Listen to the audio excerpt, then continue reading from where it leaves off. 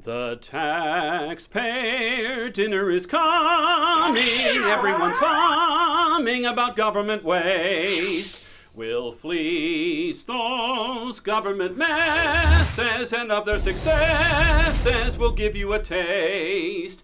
There'll be watchdogs for governments that know how to do it right and spend your tax dollars in the right way. And you'll hear about some crazy things that politicians did that'll turn your hair a darker shade of gray. It's the highlight of the political season. You've got every reason to come out and play.